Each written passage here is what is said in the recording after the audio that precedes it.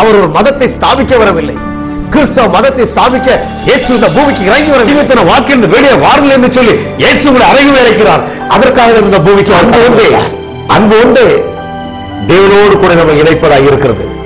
நாம் பாவியலாய் இருக்கையில் கர்த்தர் நம்மை தேடி வந்தபடியினார் பாவியாய்.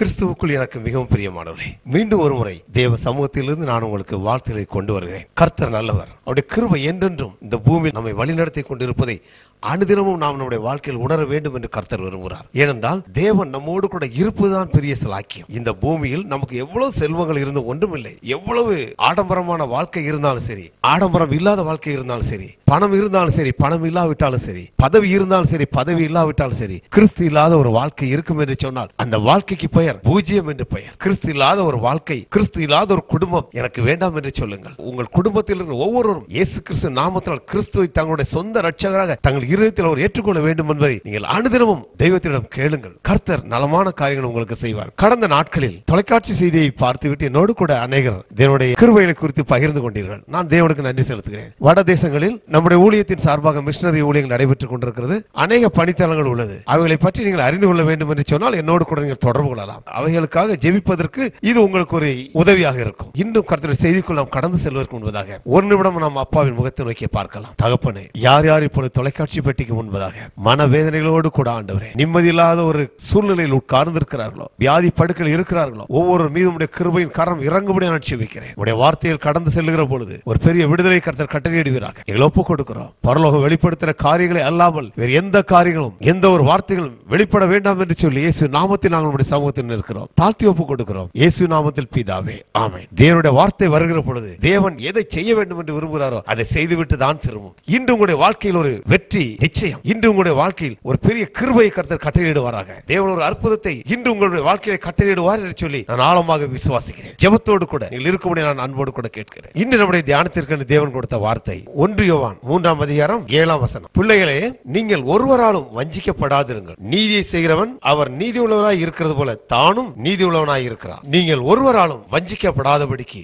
எச்சரிக்கையாக இருங்கள். இன்று தொலைக்காட்சி பெட்டிக்கு முன்பதாக உட்கார்ந்து தேவனுடைய வார்த்தையை கேட்டுக்கொண்டிருக்கிற ஒருவராவது எந்த ஒரு மனிதனாலும் வஞ்சிக்கப்படக்கூடாது என்று சொல்லி தேவன் விரும்புகிறார். யாராவது நம்ம ஏமாற்றக்கூடாது என்று கர்த்தர் விரும்புகிறார். அன்று ஏதேன் தோட்டத்தில் பிசாசு ஆதி மனிதனை வஞ்சித்தபடியால் தான் இந்த முழு உலகமும் பாவத்திற்குள்ளாக இருக்கிறது என்று நீங்கள் அறிந்திருக்கிறீர்கள். இன்று அநேக கிறிஸ்தவ ஜனங்கள் இந்த தொலைக்காட்சியை பார்த்துக் கொண்டு அநேகரால் ஏமாற்றப்பட்டவராக இருக்கிறீர்கள். ஏன் நம்ம ஏமாற வேண்டும், எனக்கு வேலை வேண்டும் என்று சொல்லி யார்கிட்டயாவது பணத்தை கொடுக்கிறது. சீட்டு போட்டா நிறைய பணம் வரும் என்பதற்காக எங்கேயா போய் சீட்டு போடுறது, அவன் மொத்தமா சுருட்டிட்டு ஓடிடுவான். யாரையாவது நம்பி ஒரு காரியம் ஒப்பு கொடுத்தால் அவர்கள் அதை எடுத்துக்கொண்டு அப்படியே ஓடி விடுவார்கள். இப்படிப்பட்ட துரோகம் பண்ணுகிற நாட்களில் நாம் வாழ்ந்து கொண்டிருக்கிறோம். யாரையும் நம்ப முடியல. யாரும் எவரோடு கூட ஐக்கியம் வைப்பது கூட பயத்தோடு கூட நாம் இருக்கிறோம். இப்படிப்பட்ட நாட்களில் நாம் வாழ்ந்து கொண்டிருக்கிறோம். என பிரியமானவர்கள், நீங்கள் ஒருவராலும் வஞ்சிக்கப்படக்கூடாதபடிக்கு எச்சரிக்கையாக இருக்க வேண்டும் என்று கர்த்தர் விரும்புகிறார். ஏனென்றால் பிசாசு ஒருவன் மட்டுமே ஆதி முதல் ஜனங்களை வஞ்சிக்கிறவனாய் இருக்கிறான்.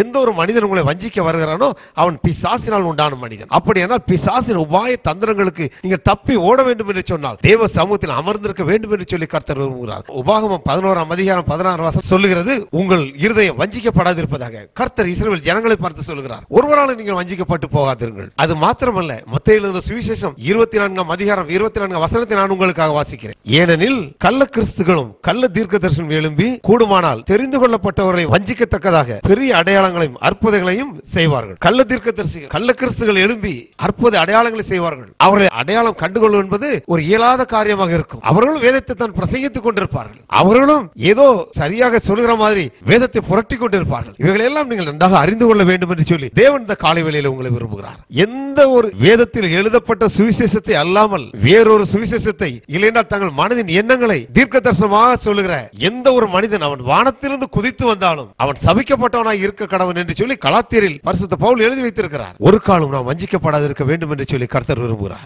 ரோமர் 16 அதிகாரம் 17-18 வசனங்களை நான் வாசிக்கிறேன். அன்றியும் சகோதரரே, நீங்கள் கற்றுக்கொண்ட உபதேசத்திற்கு விரோதமாய் பிரிவினைகளையும் இடரல்களையும் உண்டாக்குகிறவர்களை குறித்து எச்சரிக்கையாய் இருந்து அவர்களை விட்டு விலக வேண்டும் என்று உங்களுக்கு புத்தி சொல்கிறேன். அப்படிப்பட்டவர்கள் நம்முடைய கர்த்தராய் இயேசு கிறிஸ்துவுக்கு ஊழியம் செய்யாமல் தங்கள் வயிற்றுக்கே ஊழியம் செய்து நய வசனிப்பினாலும் இச்சக பேசினாலும் கபடில்லாதவருடைய இருதயங்களை வஞ்சிக்கிறவர்களாய் இருக்கிறார்கள். அநேகரை நாம் பார்த்திருக்கிறோம். கள்ளம் கபடமில்லாமல் இருக்கிற விசுவாசிகளை அநேகர் வந்து ஏதேதோ காரியங்களை சொல்லி வஞ்சிக்கிறதை நாம் பார்க்கிறோம். இவர்களுடைய கண்களுக்கு நீங்கள் தப்பி விலகி இருக்க வேண்டும் என்று சொல்லி கர்த்தர் விரும்புகிறார். ஊழியக்காரன் என்ற போர்வையில் தான் வருவார்கள், பெரிய பிரசங்கியார் போர்வையில் தான் வருவார்கள். ஆனால் அவைகளுக்கு நீங்கள் தப்பி இருக்க வேண்டும் என்று சொல்லி சொன்னார். வேத வசனம் உங்களுக்குள் குடியிருக்க வேண்டும். வேத வசனம் உங்களுக்குள் வாழ்ந்து கொண்டிருக்க வேண்டும்.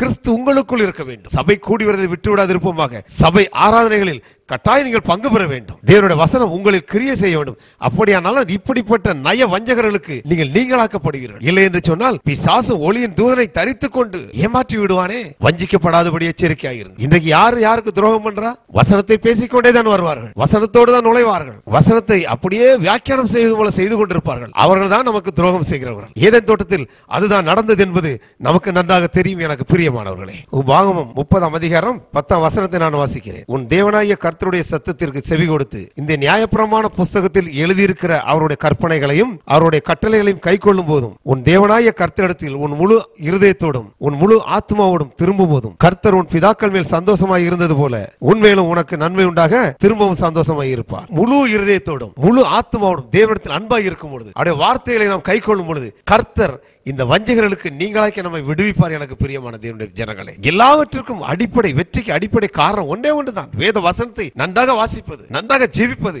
இதற்கு மிஞ்சது இந்த பூமியில் ஒன்றுமில்லை என்று சொல்லி இந்த காலை வேளையில் நான் உங்களுக்கு சொல்லுகிறேன். எஸ்ராவை பாருங்கள். 7 அதிகாரம் 10 வசனத்தில் கர்த்தருடைய வேதத்தை ஆராயவும் அதின்படி செய்யவும் இஸ்ரவேலிலே கட்டளைகளையும் நீதி நியாயங்களை உபதேசிக்கவும் எஸ்ரா தன் இருதயத்தை பக்குவப்படுத்தி இருந்தான். 6 வசனம், இந்த எஸ்ரா இஸ்ரவேலின் தேவனாகிய கர்த்தர் அருளிய மோசேயின் நியாயப்பிரமாணத்திலே தேறின வேதபாரனாய் இருந்தான். அவனுடைய தேவனாகிய கர்த்தருடைய கரம் அவன் மேல் இருந்ததினால் அவன் கேட்டவர்களை எல்லாம் ராஜா அவனுக்கு கொடுத்தான். வேத வசனங்களை நாம் மூழ்கி இருக்கிற பொழுது எந்த ஒரு மனிதன் உங்களை வஞ்சிக்க முடியாது. அது மாத்திரமல்ல, வேத வசனங்களில் மூழ்கி இருக்கிற பொழுது தேவனுடைய கரம் நம்மோடு கூட இருக்கும். ஏனால் தேவன் நம்மோடு கூட இருக்கும் பொழுது உங்களுடைய வாழ்க்கையில் வெற்றியுள்ள வாழ்க்கையாக மாறும். ஏன் என்று நம்முடைய வாழ்க்கையில் தோல்வி, ஏன் கவலைகள், ஏன் கடன் பிரச்சனைகள், ஏன் ஏராளமான காரியங்களால் சிக்கி தவித்துக் கொண்டிருக்கிறோம். சொல்ல முடியாத பிரச்சனைகள், வெளியே சொல்ல முடியாத காரியங்கள் நமக்குள் ஏன் இருக்கிறது? சங்கீதம் புஸ்தகம் 91 அதிகாரம் 14 வசனம் இப்படி சொல்லுகிறது, அவன் என்னிடத்தில் வாஞ்சையாய் இருக்கிறபடியால் அவனை விடுவிப்பேன், என் நாமத்தை அவன் அறிந்திருக்கிறபடியால் அவனை உயர்ந்த அடைக்கலத்தில் வைப்பேன். ஒன்றே ஒரு காரியத்தை நன்றாக அறிந்து கொள்ளுங்கள். அவர் மேல நீங்க வாஞ்சியாக இருக்கிற பொழுது கர்த்தர் நய வஞ்சகர்களின் கரங்களிலிருந்து உங்களை விடுவிப்பார். வஞ்சகங்களை பேசிக்கொண்டு தூற்றி தீர்கிற மனிதரின் கண்களுக்கு உங்களை அவர் நீங்களாக்கி பாதுகாப்பார். இந்த பூமியில் உங்களுடைய இருதயம் வஞ்சிக்கப்படாதிருக்க இடம் கொடுங்கள். எவனாவது வேதத்தை சொல்லிக்கொண்டு வேத வசனங்களை சொல்லிக்கொண்டு உங்களை வஞ்சியாதபடி நீங்கள் எச்சரிக்கையாக இருக்க வேண்டும் என்று சொல்லி தேவன் விரும்புகிறார். 1 சாமுவேல் 16 அதிகாரம் 7 வசனம் சொல்லுகிறது, மனுஷன் பார்க்கிறபடி அவர் பார்க்கிறதில்லை, மனுஷன் முகத்தை மட்டும் பார்க்கிறான், தேவனோ இருதயங்களை பார்க்கிற கர்த்தர். தேவனிடத்தில் நாம் பற்றுதலாய் இருக்கிற பொழுது உங்களுடைய குடும்பம் பாதுகாக்கப்படும். எப்படி பற்றுதலாய் இருக்க முடியும்? எப்படி இருக்க முடியும்? நய வஞ்சகங்களோடு நம்முடைய இருதயம் இருமாப்பில்லாத இருதயமாக நம்முடைய இருதயம் இருக்க வேண்டும். கடினம் இல்லாத இருதயமாக நம்முடைய இருதயம் இருக்க வேண்டும். அப்படி இருந்து பாருங்கள், தேவனோடு கூட நெருங்கி வாழ்ந்து பாருங்கள். சிலர் சொல்லுவார்கள், ஐயா நான் உபவாசம் இருக்கிறேன், நன்றாக ஆலயத்திற்கு செல்கிறேன், ஏராளமான காரியங்கள் செய்து கொண்டிருக்கிறேன், ஆனால் இன்னும் என்னுடைய வாழ்க்கையில் கஷ்டங்கள் தீரவில்லை, கவலைகள் தீரவில்லை என்று சொல்வார்கள். நான் அவர்களுக்கு ஒன்று சொல்லுகிறேன், உங்களுடைய இருதயம் முழுமையாக தேவனையே சார்ந்திருக்கும் என்று சொன்னால், கொண்டு போட்டால் உண்மையாக இருப்பேன் என்று சொல்லி சொன்னால், கால் வயிறு கஞ்சி குடிச்சாலும் பரவாயில்லைங்க, 3 நேரம் சாப்பிடணும் அவசியம் இல்லை, கால் வயிறு கஞ்சி குடிச்சுக்கிட்டு இருந்தாலும் சரி, கர்த்தர் உங்களை உயர்த்துவார், உயர்ந்த மனிதனை உயர்த்துவார். தேவனுடைய இருதயமும் உங்களுடைய இருதயம் ஒன்றாக இருக்கிற பொழுது இதை விட்டு விட்டு அநேக காரியங்களை நன்றாக பிரசங்கிப்போம், உபதேசிப்போம், நன்றாக ஜெபிப்போம், அந்நிய பாஷையில் குதித்து ஆர்ப்பரிப்போம். நம்முடைய இருதயம் அவருடைய இருதயத்தோடு இருக்கிறது இல்லை. அநேக நினைத்துக் கொண்டிருக்கிறார்கள் கர்த்தருக்கு ஊழியம் செய்து விட்டால் நம்ம பெரிய ஆளு நினைக்கிறாங்க. இல்லவே இல்லை. இருதயத்தில் சுத்தம் உள்ளவர்கள் பாக்கியவான்கள். மத்தேயு எழுதின சுவிசேஷம் 5 அதிகாரம் 8 வசனம் இப்படித்தான் சொல்லுகிறது, அவர்கள் தேவனை தரிசிப்பார்கள். இந்த அநேகரை பாருங்கள், மிகுந்த வருத்தத்தோடு கூட தான் நான் இதை சொல்லுகிறேன். ஒவ்வொரு டைகர் அதுக்குன்னு ஒரு டெரிட்டரி வச்சிருக்கோம். அந்த டெரிட்டரிக்குள்ள அந்த ஏரியாக்குள்ள இன்னொரு ஒரு டைகர் வர முடியாது. அது எப்படி மார்க் பண்ணுவான்? தன்னோட யூரினை வச்சு அந்த ஏரியாவை மார்க் பண்ணிக்கணும். இத மாதிரி இன்றைக்கு ஒரு சில வருந்தத்தக்க விஷயத்தை சொல்லுகிறேன். சபைக்கு நன்றாக சென்று கொண்டிருக்கக்கூடிய நல்ல ஒரு விசுவாசி, நல்ல டோனர், அதிகமாக காணிக்க கொடுக்கக்கூடிய ஒரு டோனர், திடீரென்று ஆண்டவரால் ஏவப்பட்டு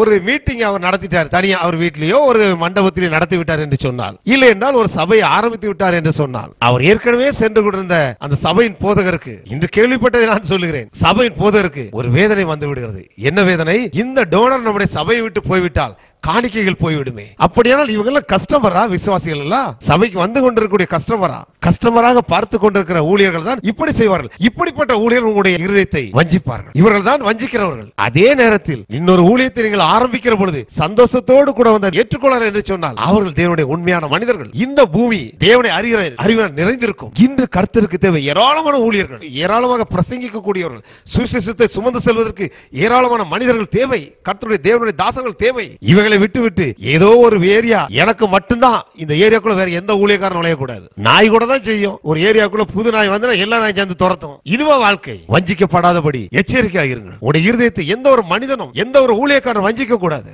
தேவனே உடைய இருதயத்தை அவருடைய கரங்களில் வைத்து உங்களை பயன்படுத்த ஏற்ற பாத்திரமாக அவருக்கு நீங்கள் உங்களை ஒப்புக் கொடுக்க வேண்டும். 1 நாளாகமம் 16ஆம் அதிகாரம் 10ஆம் வசனம் சொல்லுகிறது, கர்த்தரை தேடுங்கள் இருதயம் மகிழும். சங்கீதங்களின் புஸ்தகம் 27ஆம் அதிகாரம் 14ஆம் வசனம் சொல்லுகிறது, கர்த்தருக்கு காத்திரு, அவன் இருதயத்தை ஸ்திரப்படுத்துவார். நன்றாக ஒரு காரியத்தை நீங்கள் பார்த்துக் கொள்ளுங்கள். உங்களுடைய வாழ்க்கை ஒரு வெற்றியுள்ள வாழ்க்கையாக இருக்க வேண்டும். எவனும் என்னுடைய இருதயத்தை வஞ்சிக்க முடியாது, என்னை ஏமாற்ற முடியாது என்ற ஒரு தைரியம் உங்களுக்குள் வர வேண்டும் என்று சொன்னால், சங்கீதக்காரன் இப்படி எழுதி வைத்திருக்கிறார். சங்கீதங்களின் புஸ்தகம் 37ஆம் அதிகாரம் 31ஆம் வசனம் இப்படி சொல்கிறது, அவன் தேவன் அருளிய வேதம் அவருடைய இருதயத்தில் இருக்கிறபடியினால் அவருடைய நடைகளில் ஒன்று பிசகுவதில்லை, ஒன்று தாறுமாற போகாது. எந்த ஒரு மனிதனை ஏமாற்ற முடியாது, எந்த ஒரு மனிதன் உங்களை வஞ்சிக்க முடியாது. நீங்கள் உண்மை உள்ளவர்களாக இருக்கும் பொழுது அநேகத்தின் மீது கர்த்தர் உங்களை அதிகாரியாக வைப்பார். குப்பையில் இருக்கிற ஒரு மனிதனை கோபுரத்தின் மீது வைக்கிற கர்த்தர் உங்களை தோளின் மீது தூக்கி சுமப்பார். இந்த நாட்களில் அநேகர் தங்களுடைய நண்பர்களோடு கூட சேர்ந்து தொழில் செய்கிறேன் என்று சொல்லி பணத்தை ஏமாந்தல் ஏராளம். கிறிஸ்தவ நண்பர்கள் தான் இருப்பார்கள். என்னுடைய நண்பன் என்னை ஏமாற்றி விட்டான், என்னுடைய உறவினர்கள் என்னை ஏமாற்றி விட்டார்கள், என்னுடைய பிள்ளைகள் என்னை ஏமாற்றி விட்டார்கள், என்னுடைய தாய் தந்தர் என்னை ஏமாற்றி விட்டார்கள். இப்படி எல்லாம் சொல்லுற அநேக தொலைபேசி செய்திகளை நான் அனுதினமும் கேட்டுக் கொண்டிருக்கிறேன். உங்கள் இருதயம் வஞ்சிக்கப்படாதிருக்க, உங்களுடைய நன்மை ஒரு மனிதனும் எடுத்துக்கொண்டு போகாதிருக்க தேவன் பேரில் பற்றுதலாயிருங்கள், தேவனோடு கூட ஒப்புரவாயிருங்கள், தேவ சமுதிரம் விழுந்து கடங்கள். கர்த்தர் பூமியில் உங்களை உயர்த்துவார். உங்களை உயர்த்துகிறது பூமியின் கோத்திரத்தில் எல்லாரும் பார்ப்பார்கள். இதோ நீ அறியாதிருந்த ஜாதியை வரவழைப்பா. எப்போது? தேவனுடைய சமூகத்தில் அமர்ந்திருக்கிற பொழுது. அப்போஸ்தலர் நடவடிக்கைகள் 13:22 சொல்கிறது, தாவீதை இருதயத்தில் ஏற்றவனாக கண்டேன். ஏன் தாவீதனுடைய வாழ்க்கை அப்படி இருந்தது? 3 வேளையும் ஜெபித்தான், 4 வேளையும் ஜெபித்தான், 10 நேரமும் ஜெபித்தான், நேரம் கிடைக்கும் பொழுதெல்லாம் ஜெபித்தான். சுரமண்டலங்களினாலும் தம்புருவினாலும் கர்த்தரை அவன் தேடினான் என்று சொல்லி வேதம் சொல்கிறது. அவரே அவன் சார்ந்திருந்தபடியினால், அவரோடு கூட அவன் வாழ்ந்து கொண்டிருந்தபடியினால் அவனை வெற்றி கொள்ள எவராலும் முடியவில்லை. யோசேப்பினுடைய வாழ்க்கை பாருங்கள், வேதத்தில் கர்த்தரோடு கூட அவன் இசைந்திருந்தபடியினால் எந்த ஒரு அசுத்த வல்லமையிலும் அவனை தொட முடியவில்லை. எவனாலும் எவனாலும் வஞ்சிக்கப்படவில்லை அவன். அது மாத்திரமல்ல, தானியேலையும் நீங்கள் பார்க்கலாம். அவனுடைய வாழ்க்கை பாருங்கள், எப்படிப்பட்ட சட்டத்திட்டங்கள் வந்தாலும் சரி அவனுடைய வாழ்க்கையும் ராஜாவின் சட்டத்தினால் வஞ்சிக்கப்படக்கூடாததாக இருந்தது. இப்படிப்பட்ட காரியங்களை பார்த்துக் கொள்ளுங்கள். இன்று பாருங்கள், கொள்கை விபரீதங்கள் என்று ஏராளமான கொள்கை விபரீதங்கள் வருகிறது. அவைகளுக்கு நீங்களாகி ஓடிவிடுங்கள். வேதம் அப்படித்தான் சொல்கிறது. நீ அப்படி ஞானஸ்நானம் எடு, நீ இப்படி ஞானஸ்நானம் எடு, நீ இப்படி சொன்னது ஆண்டவர் மேல பிரியமா இருப்பாரு, நீ இப்படி சொன்னது ஆண்டவர் மேல பிரியமா இருப்பாரு. இந்த கொள்கை விபரீதங்களை விட்டு விடுங்கள். இயேசு ஒருவரை தெரியுமையா, எனக்காக கல்வாரி சிலுவைக்கு சென்றவர். அவர் என்ன சொல்கிறாரோ அதை தமிழில் எழுதி வைத்திருக்கிறார். வேதம் தமிழில் எழுதி கொடுக்கப்பட்டிருக்கிறது, அவரவர் லாங்குவேஜில் கொடுக்கப்பட்டிருக்கிறது. நன்றாக படித்து பாருங்கள். என்ன சொல்கிறதோ தேவன் உங்களுக்கு வெளிப்படுத்துகிற வெளிப்பாடை பாருங்கள். இன்னொரு புத்தகத்தை படித்து அல்ல, இன்னொரு எழுதின வியாக்கியானத்தை பார்த்து அல்ல, கர்த்தரே உங்களுக்கு வெளிப்படுத்துகிற வெளிப்பாட்டின் கிருபைகளை பெற்றுக் கொள்ளுங்கள். அதில் வாழ முயற்சி செய்யுங்கள். தேவன் உங்களுக்கு உதவி செய்வார். பரிசுத்த ஆவியானவர் உங்களுக்கு உதவி செய்வார். கர்த்தர் இந்த காலை வேளையில் சொல்கிறதெல்லாம், எவனாவது ஒரு 10,000 ரூபாய் கேட்டான் கடனா, 1 லட்சம் ரூபாய் கேட்டான் கடனா கொடுத்து ஏமாந்துகிட்டு இருக்காதீங்க. கொடுக்கலாமான்னு பாருங்க, கொடுத்துட்டு திருப்பி அது உங்களுக்கு கிடைக்காது. நீங்க ஒரு 10 ரூபாய் யார்ட்ட கேட்டு பாருங்க, ஒரு பையில உங்களுக்கு தர மாட்டான். நீங்க கேட்டு பாருங்க, ஒருத்தன் தர மாட்டான். ஆனா நீங்க கொடுங்க, வாங்குறதுக்கு நிறைய பேர் வருவாங்க, திருப்பி தர மாட்டாங்க. இப்படிப்பட்ட காரியங்கள் எல்லாவற்றையும் உதவி செய்ய வேண்டாம் என்று சொல்லி நான் உங்களுக்கு சொல்லிக் கொண்டிருக்கவில்லை. ஏமாறாதபடி எச்சரிக்கையாக இருங்க. உதவி செய்ய வேண்டியவர்களுக்கு செய்யுங்க. யாருக்கு உதவி செய்யணுமோ அவங்களுக்கு நீங்க பணத்தை கொடுங்க, பணத்தை வாங்குங்க. ஏமாற்ற வேண்டும் என்று சொல்லி சிலர் வருவார்கள். நான் இந்த ஒரு திட்டத்தை வைத்து விட்டேன், இந்த ஒரு திட்டத்தில் ஆலயத்தை கட்டுவதற்காக ஒரு சதுர அடிக்கு இவ்வளவு பணம் வேண்டும், ஒரு சதுர அடியை நீங்கள் உங்கள் பெயரில் காணிக்கையாக தாருங்கள். இப்படிப்பட்ட உபதேசங்கள், இப்படிப்பட்ட காரியங்களுக்கு நீங்களாக இருங்கள். கூட்டத்தை பத்தி மயங்காதீங்க, கூட்டத்தை பத்தி மயங்காதீங்க. நீங்கள் கரங்களில் வைத்திருக்கிற வேத புத்தகம், இப்படிப்பட்ட கூட்டங்களை நடத்துடைய வேத புத்தகம் ஒரே வேத புத்தகம் தான். என்ன அவன் 10 வசனத்தை படிச்சுட்டா நீங்க வசனத்தை படிக்கல, இதான் வித்தியாசம். நீங்கள் தேவனுடைய வார்த்தைக்குள் வாழ்ந்து கொண்டிருக்கிற பொழுது வெற்றியுள்ள ஜீவன் உங்களுக்கு உண்டு. உங்கள் கணவன் கணவனுக்கு உண்டு, உங்கள் மனைவிக்கு உண்டு, உங்கள் பிள்ளைகளுக்கு உண்டு. இதை பெற்றுக்கொள்ளுங்கள். அதனால தேவன் பரிசுத்த ஆவியோட வல்லமை இந்த நாட்களில் கொடுத்திருக்கிறார். ஒவ்வொருவருக்குள்ளும் ஒவ்வொரு மேலும் அவர் இருக்கிறார். வெற்றியுள்ள வாழ்க்கையை வாழ கற்றுக்கொள்ளுங்கள். வஞ்சிக்கப்படாதபடிக்கு எச்சரிக்கையாக இருங்கள். கள்ள கிறிஸ்துகளும் கள்ள ஊழியர்களும் கள்ள அப்போஸ்தலர்களும் கவனமுள்ள வேலையாட்களும் எழும்பி உங்களை வஞ்சிக்காதபடி எச்சரிக்கையாக இருங்கள். அதற்கு கிறிஸ்து ஒருவரே உடைய கரங்களை பற்றி பிடித்துக் கொண்டு உங்களை வழிநடத்தி செல்கிறவர். நாம் ஜெபிக்கலாம். தகப்பனே, நீ என்ன சொன்னீங்களோ என்னோட ஆவியில் வெளிப்படுத்திய காரியங்களை நான் இவர்களுக்கு சொல்லி இருக்கிறேன். கர்த்தர் கிரியை செய்வீராக. இயேசு நாமத்தில் பிதாவே, ஆமென். என பிரியமானவர்களே, வெற்றியுள்ள வாழ்க்கை வாழ வேண்டும் என்று சொன்னால் வேத புத்தகத்தில் நன்றாக வாழ்ந்திருங்கள். அனுதினமும் அதை படியுங்கள். கர்த்தரோடு கூட பேசுங்கள். கர்த்தர் நல்லவர். ஆமென்.